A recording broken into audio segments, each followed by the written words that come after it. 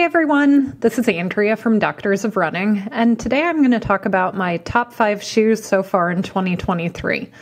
I was bummed I didn't get to join the guys and Connor from Running Warehouse in the episode a couple weeks ago, but I thought I would come on here today to tell you what shoes I've been loving so far this year. As always, we love to hear what shoes you've been enjoying, so shoot us an email or leave us a comment below. We love to hear from you. So I was thinking about my top 5, and I had 4 really solid choices, and then I went back and looked and thought, okay, well, what other shoes did I just really enjoy testing?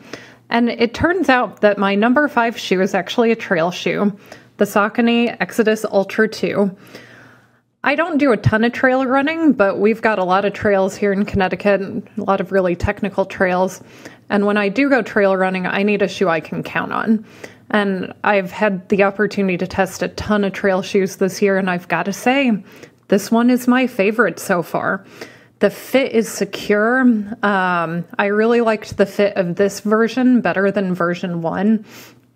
I found that version 2 just had a little bit more room in the toe box. The midfoot fit a little more snug. Version 1, the midfoot felt a little bit sloppy. I didn't feel like my foot was locked down as well.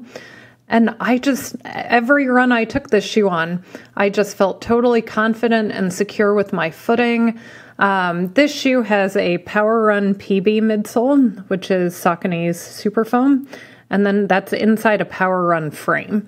So it's a nice balance between like responsive cushioning, but that Power Run frame just felt like it provides a little bit of stability to that super foam so that it wasn't an overly cushioned soft shoe, which I don't really do well with on trails. This shoe has 4.5 millimeter lugs, which I found to give me really nice traction on just about any surface. The only place I found that it didn't work well was really deep mud. You need a shoe with deeper lugs than that, like the Peregrine ST, which I think has 6 or 6.5 millimeter lugs. But otherwise, this shoe I can take anywhere, be totally confident in it, so that's why it's my number 5 shoe of the year. I would definitely encourage you to check it out if you're looking for a trail running shoe. It's marketed as their ultra shoe. I could definitely see using it for a long distance trail race.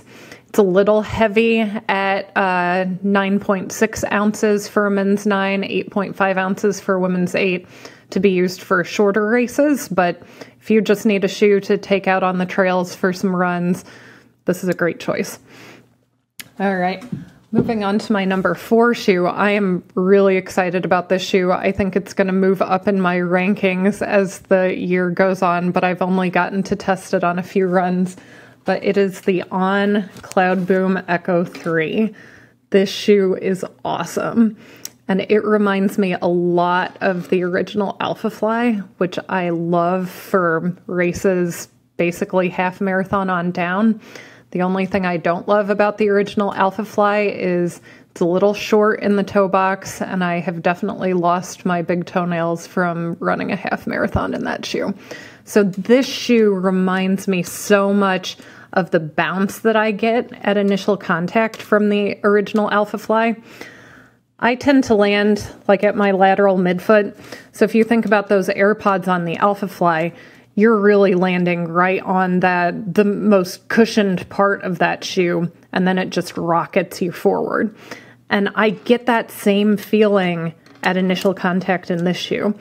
I would say it's a little more controlled feeling than the Alphafly, but I just like that really immediately responsive initial contact, and then the forefoot rocker kind of pushes you into push off.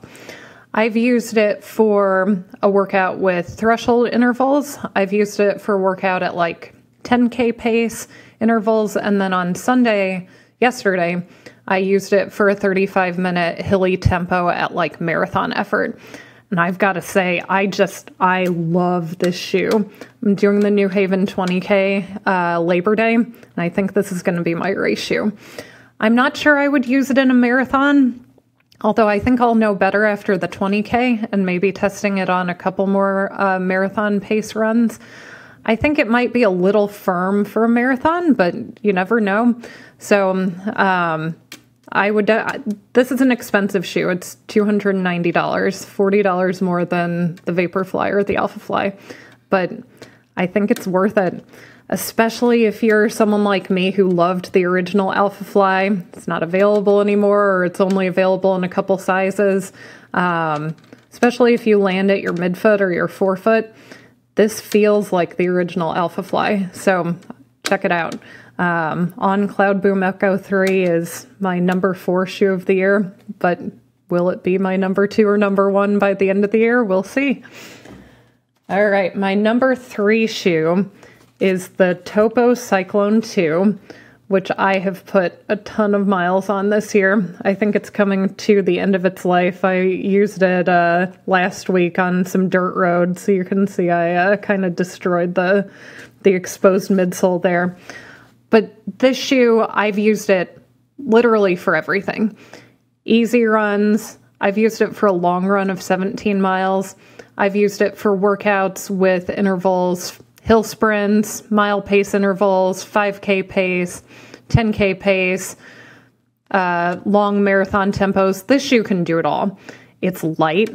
For a women's size 7, it's 5.5 ounces, which is crazy.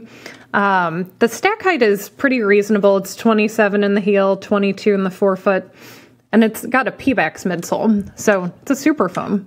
Topo did an amazing job with their first super foam shoe, and I just can't say enough good things about it. I've got, like I said, 250 miles on mine. I think it's time to get a new pair. The cushioning in the forefoot is feeling a little bit flat, like I feel like it's bottoming out a little bit. I'll probably still run a little bit more in it, but I'm going to order a new pair just to compare the new version to what my version feels now. I think the reason I like this shoe so much, number one, Topo's toe box is the best in the business. It's wide without being sloppy. My foot doesn't move around in it, but also my MTPs have plenty of room. They just strike a nice balance between a roomy toe box and not allowing any foot translation in the shoe. I also get along really well with the late toe spring Topo has, and the Cyclone 2 is no exception.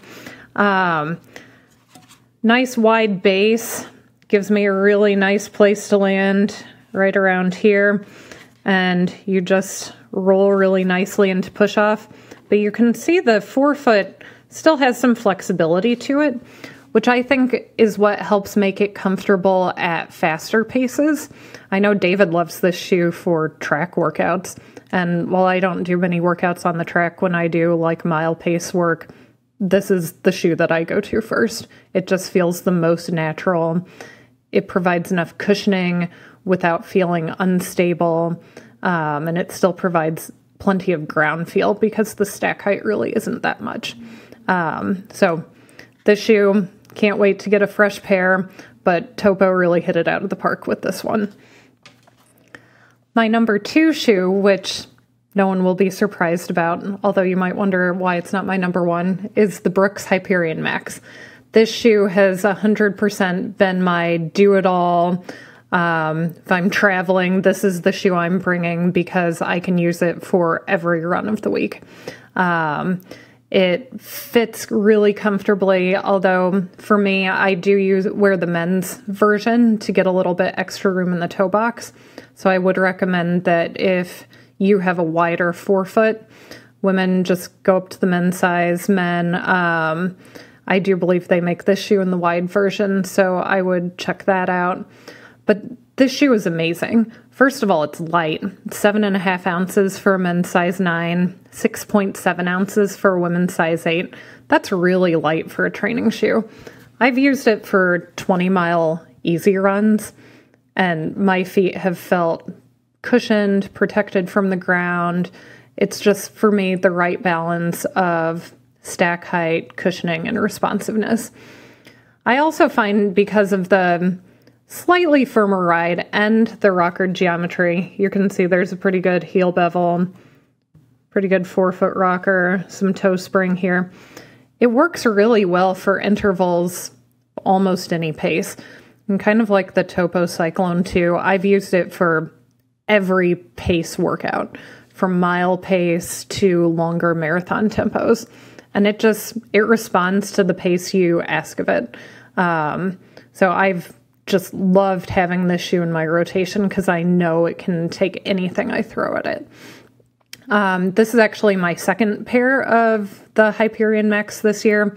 My first pair I got to about 300 miles and then felt like the midsole had just compressed too much, particularly where I land in the midfoot. So I ordered the second pair. I love this colorway, by the way. The outsole on my first pair didn't really wear out much at all. There's pretty significant rubber coverage, and you can see, so this pair I've got, I think, like 170 miles on. It's just a little bit worn where the exposed midsole is, but the rubber, there's almost no wear on it. If it came down to just the rubber, this shoe would probably last 500 miles for me, but the DNA Flash definitely felt like it had broken down pretty significantly by 300 miles. The rubber gives it great traction in the rain. Like it's a dependable, comfortable, light, well-performing shoe. If super shoes didn't exist, I'd run a marathon in this tomorrow, no question. So this is a $170 shoe. I think it's worth every penny. I really highly recommend it. It's definitely been the replacement for the New Balance Beacon for me, which many of you know is my primary love in running shoes, but does not exist anymore. So if you're a Beacon fan like me, check the Hyperion Max out. I don't think you'll be disappointed. So now moving on to my number one shoe of the year. That is hands down the Vaporfly 3. This shoe I ran Grandma's Marathon in June. I had 0 foot irritation or discomfort during the race, but even more importantly, after the race, my feet felt fine. My quads and hamstrings were tired, but my feet felt like, I hadn't done anything special the day before. So I'm really impressed with the updates they made to this shoe. I have the Vaporfly 1, I've got the Vaporfly 2, and obviously I've got this. This is my hands down favorite version. Some people may not know, they shifted the forefoot platform medially in version 3. And while logically, I thought that perhaps I would not like that because I do tend to land pretty far laterally. It actually made the forefoot feel more stable and feel like it was more directly underneath my foot from initial contact to push off. So again, the proof is in the pudding of how I felt during and after the marathon. Definitely the most comfortable, best performing Vaporfly for me. They also updated the upper. This Flyknit material is a lot more breathable than version 1 or 2. There's a little bit more volume in the toe box. I had to size up for version 1 and 2 a half size.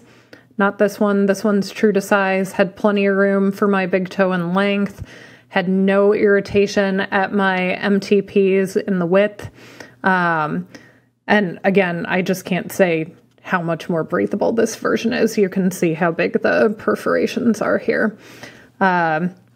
Same asymmetrical lacing like previous versions.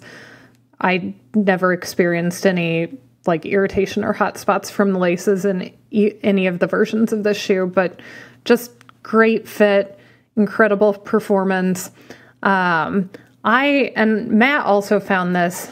We both thought that this version felt a little bit firmer than versions 1 and 2, and I know a lot of people disagreed with us. I thought maybe that would change as I put more miles on it. I've got 100 miles now on it after the marathon. It still feels the same.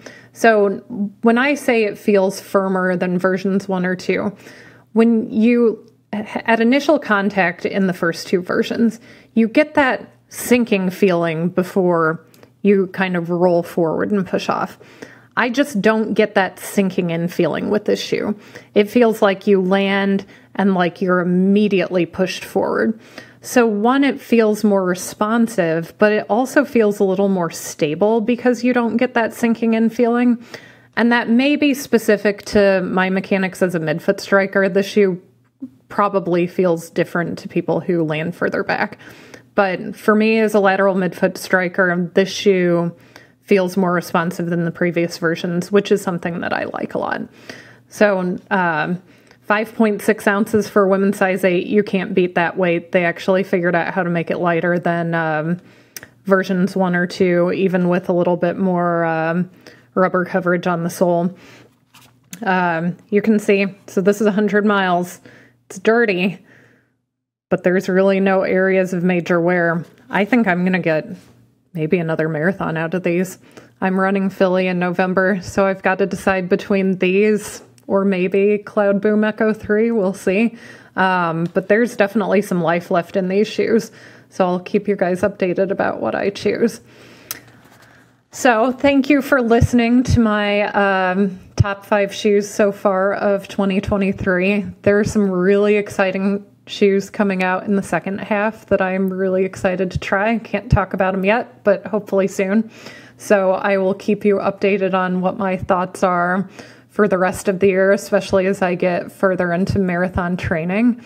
Like I said, we love hearing from you. Let us know what you think about shoes so far this year, what your favorites are. Shoot us an email, doctorsofrunning@gmail.com, or leave us a comment. And thanks for listening.